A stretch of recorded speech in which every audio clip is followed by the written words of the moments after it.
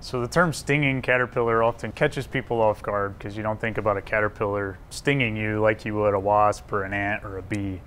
And so stinging caterpillars don't actually have stingers, but they do have what we call urticating hairs that are hairs that have barbs on them. And when you brush against those hairs, they can break off and stick in your skin. And a lot of times they will have poison in them that then causes a reaction to you or the animal that brushes into them. And so that reaction can range from a mild skin irritation to a fever to anaphylactic shock. It really depends on the person. So a lot of caterpillars have hairs. Not all caterpillars with hairs have urticating hairs. So a general rule of thumb that I always recommend is that if you see a caterpillar with hairs and you're not sure what it is, don't pick it up with your bare hands. Have garden gloves on or something if you need to pick it up. In the spring, this time of year, we start to see all sorts of caterpillars coming out. Right now, some of the most common ones are the eastern tent caterpillar and tussock moths. These caterpillars are not what we consider stinging caterpillars.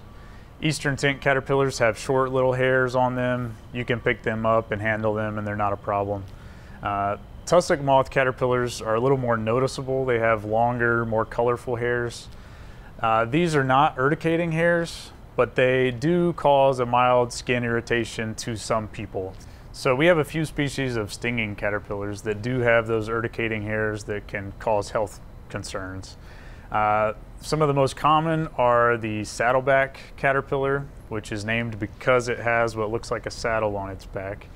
The pus caterpillar, which looks really soft and fuzzy like you would want to pet it, but it is another one that has pretty dangerous urticating hairs, so that's one to avoid.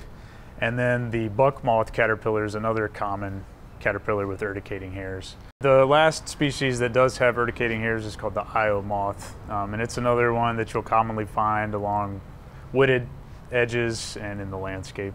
If you think about all the insects that are living outside your home in the landscape, they're all a food source for something else. So caterpillars are a really important food source for birds.